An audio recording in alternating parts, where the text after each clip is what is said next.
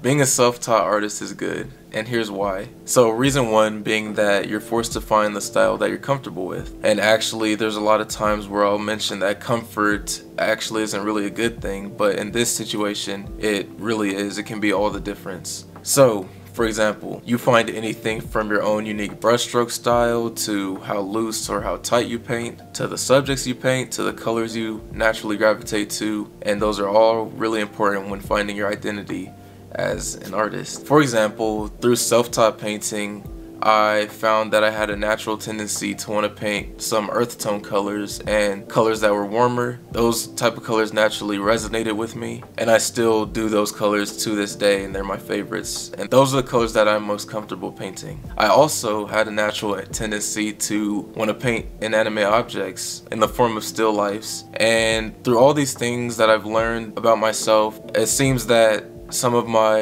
introverted personality traits show through some of my paintings, and I actually find that to be quite cool and interesting. I mean, I often paint a lot of objects in solitude, or even if not, there's a lot of atmosphere around them, meaning a lot of space above, below, the sides, always framed pretty well. And again, that's possibly some of my personality showing through the art. Reason two that being a self-taught painter or artist is good is because there's lots of room for freedom.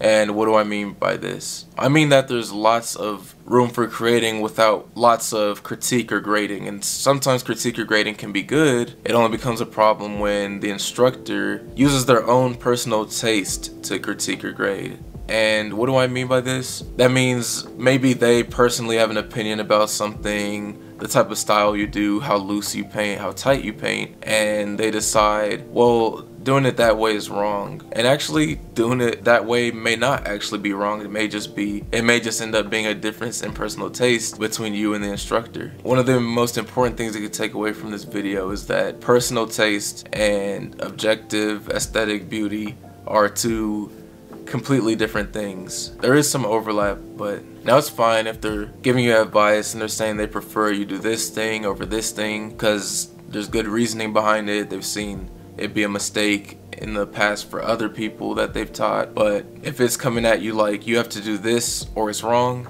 then that actually can be destructive towards your artistic growth. Again, there's a difference between personal taste and objective aesthetic beauty, which is a real thing. I think it's great to be taught the basic fundamentals, the elements and the principles, if you would. Those tools are actually very useful in maximizing your artistic skill. But there's a lot of other things that should merely just be looked at as extra opportunities to increase how well-rounded you are as an artist. And you may actually end up adopting some of those techniques into your own style, or you may end up changing your style completely because of that. Here's a good example. So before I started painting in the style that I do now, which is my go-to, this wet and wet, or the term is alla prima style, I was painting in layers, and I was kind of taking images from online and kind of collaging them onto the canvas, and it took me days. It was very complicated. I had to kind of imagine how the light would hit certain things, and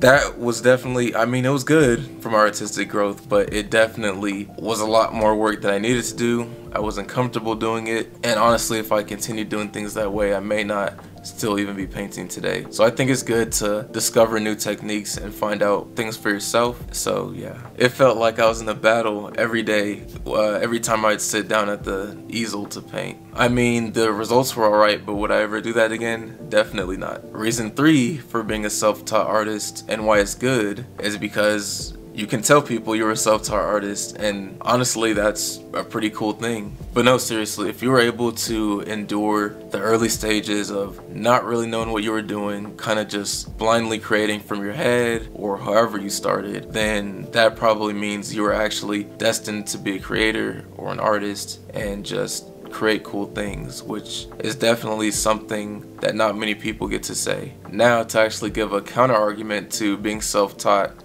the thing I notice with a lot of people who are self-taught, they have a false sense of how good they are, possibly. Like, even me, for example, when I was first making things, I was just so proud I was able to make things without other people's help, and I was just like, wow, I'm good. Family, friends were saying, oh my gosh, you made that, that's so cool. So you kind of get this a little bit of an ego, or not, if not an ego, just you may think you're better than you are. So it's important to actually get some of that critique or get some of that advice from people who've had lots more experience. It could be in any artistic field, but it's important to actually get that and learn how to take criticism as well. What I was mentioning earlier was knowing the difference between when someone has personal taste, like they prefer certain things to be this way, rather than actual constructive criticism. So that's one important thing to know, knowing when things are constructive and actually needing constructive versus when people are they just don't like your style, and that's just sometimes how it is. Actually, the reason that some of these paintings that you see here look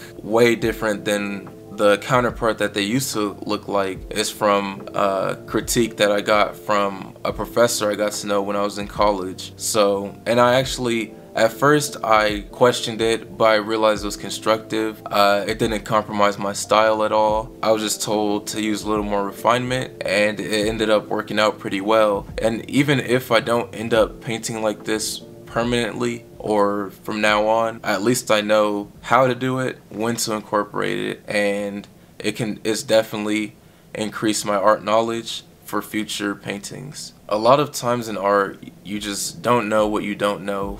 I'll give you another example about myself. So I remember I said I gravitated towards warm colors a lot. There was a time when I would strictly just do warm colors. There would barely be any contrast. It would just be, you know, red, yellow, all, you know, the warm colors. And the painting may not have been balanced all the way. Now, it would end up still being decent because I had some of the other fundamentals, but some of the important things that I learned that I can tell you now is the importance of contrast, not just in how light versus how dark something is, but contrast of temperature, contrast of color, like complementary opposites, contrast of texture, and incorporating those all into one painting, and not just being narrow-minded, like binary, just making sure that even contrast of, I don't know, balance, anything like that. Those are some things that you would think that I thought I would know, but I didn't know until I was actually told it by someone else, and it actually greatly improved my paintings for the better. Alright, but that's pretty much all. If you enjoyed it, please subscribe, like the video, and thank you.